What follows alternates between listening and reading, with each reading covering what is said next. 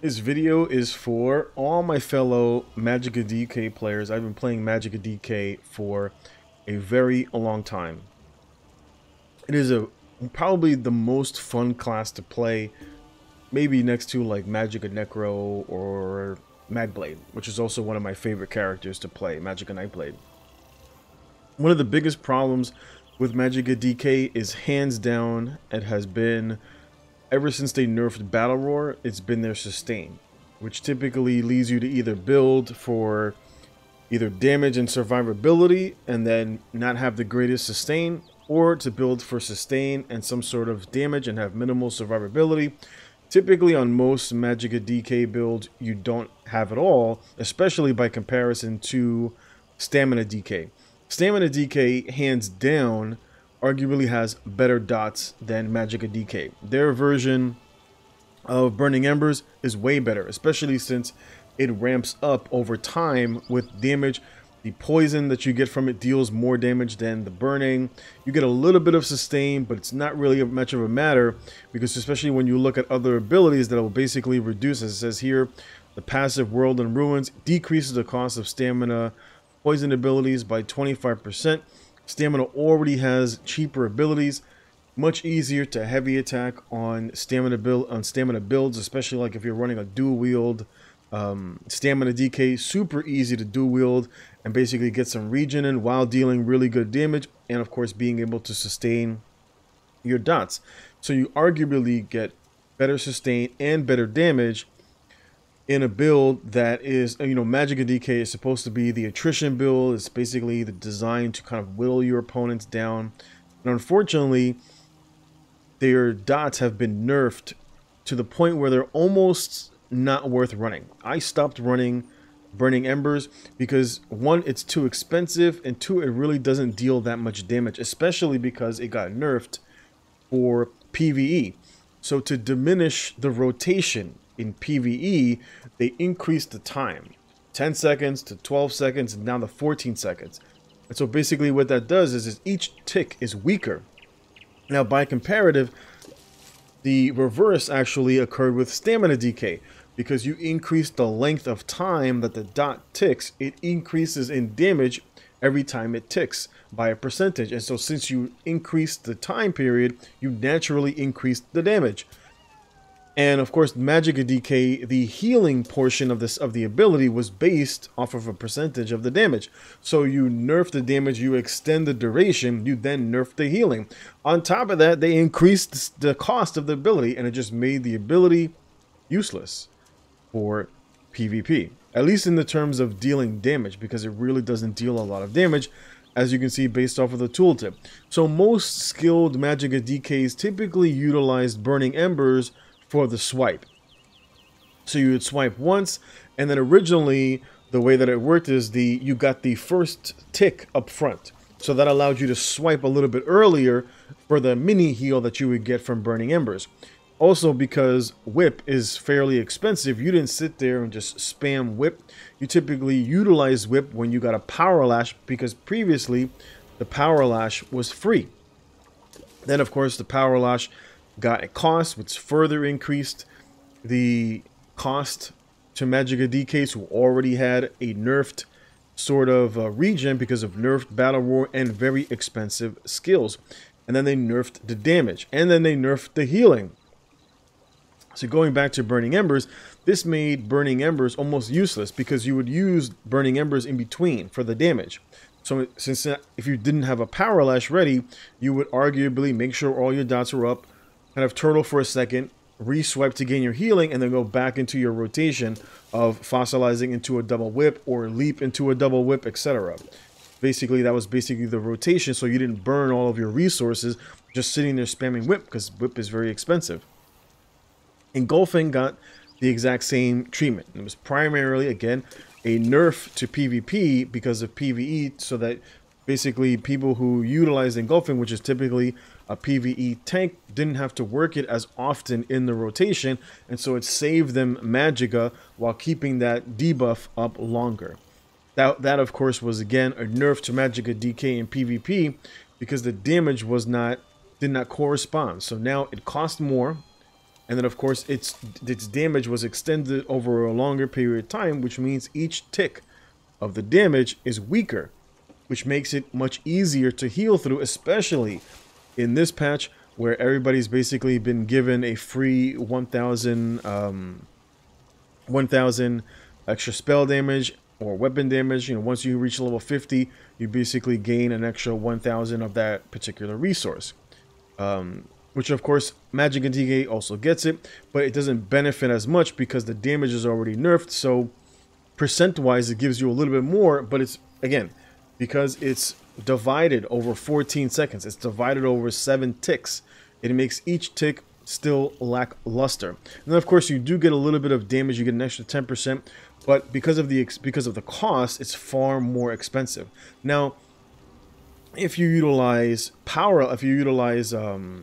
the other morph of this, which I typically don't use. One, because it's super predictable gameplay, because the gameplay requires you to spam one of these abilities at least 3 times or to work these abilities in a rotation. Now, both of these abilities are damage over time abilities, and they're not meant to be spammed, which made that sort of gameplay utilizing these 2 abilities very costly, which either forced you to work more regen into your rotation, which then nerfs your damage, or it became very predictable, because you know the person has to swipe twice, or you're going to see the person spam engulfing more than once, or the person is either going to spam Flames of Oblivion, or if they're using the healing version, they'd sit there and spam it multiple times, CC you, and then of course it would utilize the ability. Now this makes fighting against that person super predictable in terms, and then of course when they don't have the whip proc up, it makes the rest of their abilities hit fairly weaker, because there's literally nothing else in terms of the DK kit that most of those individuals would utilize, which makes fighting against those builds, especially if you're a skilled player, makes it really predictable and easy to time to know when this person is going to hit me with their burst, because it's so overly simplistic. And of course, that person then has to turtle for a little while. If that person then, for example, utilizes like a CC immunity pot, it basically puts that rotation on a longer cooldown. Magicka DK is the only class, if you're not utilizing, for example, Burning Talons for the root to basically then proc the Power Lash, and that person, the only way that you're able to proc it is when the person gets CC'd, and of course they're rooted, and then you have to whip them. That makes that whole rotation really expensive by comparison to, for example, Nightblade, which literally just requires you to light attack. You literally just have to light attack a few times, and you get the equivalent of a much stronger Power Lash in terms of damage. Same thing with, for example, with Sorks. Sorks will typically just utilize their spammable, which is Force Shock, or even during their rotation with whatever else they're using, whether it's Curse, will proc the ability of the equivalent of a ranged version of Flame Lash for basically the burst portion, because that's basically the proc. So those are the 2 other abilities that work very similarly, and they both work better in terms of damage. And both of them also heal, although not as much as Magicka DK. The only difference is that Magicka DK is locked in a rotation, whereas those other classes are not, which makes gaining access to that proc extra damage much more expensive. You got to utilize a Flame Lash, and then you've got to utilize a form of CC, and then whip the person again for the Power Lash. So arguably it costs around 7,000 Magicka to gain access to 1 Power Lash, and that's very expensive for ability. Whereas again, like on a Magicka Nightblade, all you've got to do is light attack 3 or 4 times to get 4 or 5 times to gain access to the equivalent of burst damage. And on Sork, all you've got to do is just literally keep working in your damage rotation of what arguably is a very cheap skill that is at range on a class that has much better resource management than Magicka DK. Now, Magicka DK typically is not known for its mobility for the most part, because it usually, at least on 1 bar, gets stuck in Sword and Shield because you don't have mobility. So you basically end up fighting multiple opponents, which is why I have always utilized one version of Burning Talons, right? Especially because I run Burning Spellweave on my back bar. So basically, if I'm fighting multiple opponents, I have access to both of these abilities that will proc Burning Spellweave, and of course, I can utilize Power Lash when the person is not able to get CC, right? So at least gives me, plus it's a much better dot, and it has a synergy attached to it, by comparative to wasting resources for burning embers.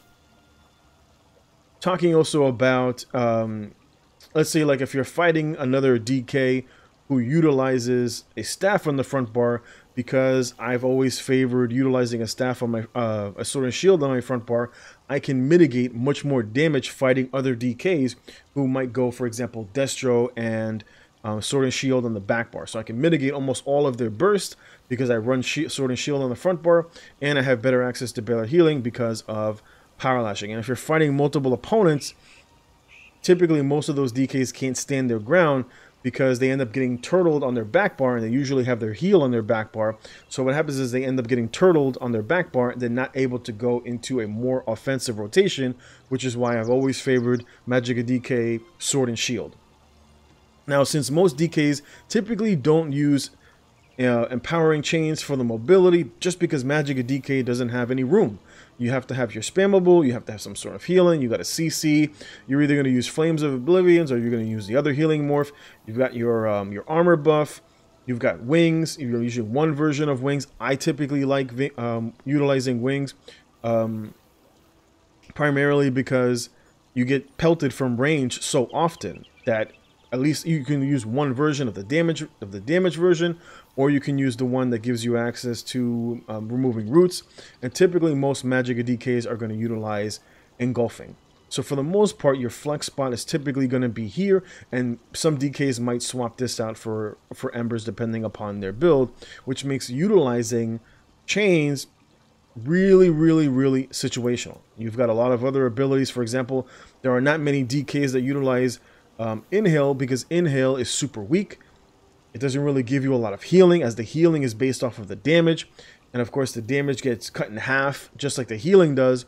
So as you can see, the tooltip on mine, really very lackluster. It's really obvious the secondary explosion. Most people just roll dodge right out of the secondary explosion, and if you're not utilizing, for example, Burning Talons, then it makes it much harder to get multiple opponents basically clumped up and stuck to eat the secondary portion.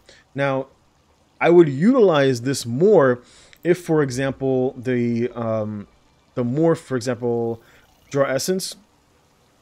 If Draw Essence, instead of restoring a portion of the Magicka based off of the healing, gave you minor Magicka Steel, then it becomes worth it. Or one of their abilities gives them, at the very least, this ability, because at least you get a little bit of healing, and then now you have a little bit of regen instead of the regen being tied to how many opponents you have. The other problem is that the heal is really inferior. The more opponents you have, obviously the more damage that you're taking. And so Draw Essence, or I should say Inhale, should compensate you maybe more based off of the people, or not have it bypass the person's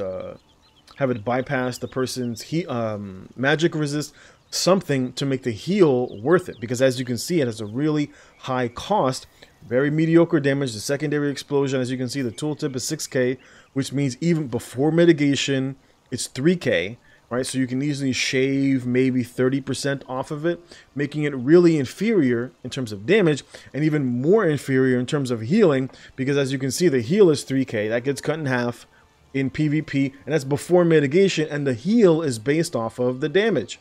Makes this ability useless. That's why you don't see most Magicka DKs run it. Now, in terms of most of the abilities on the back bar, no Magicka DK is going to utilize Ash Cloud. It's worthless. No one's going to stand it. It's super expensive, and then of course it is relegated to a PvE ability. Very similar with Obsidian, far too expensive for what it's useful for. You do get a little bit of stamina regen out of it, and this is another problem with Magicka DK, is that you end up losing, I believe it is the secondary portion here, that whenever you utilize a ability from Earth and Heart, you gain a little bit of alt regen. But typically, since the only ability that you're going to utilize is one version of either Shattering Rocks or the other version, then it puts that secondary portion that you should get every 6 seconds on a rotation of every 7 seconds. So you lose a little bit of the regen. If the person utilizes, for example, like I said before, a pot that makes them immune to crowd control, then you just lose that whole duration for 21 seconds, making this portion of the ability useless. Most Mag DKs don't utilize Molten Whip, has no functionality for them, far too expensive to utilize. No Magicka DK typically is going to use any version of Stone Fist, just because it's just not worth using. And it's very rare to see any Magicka DK utilize.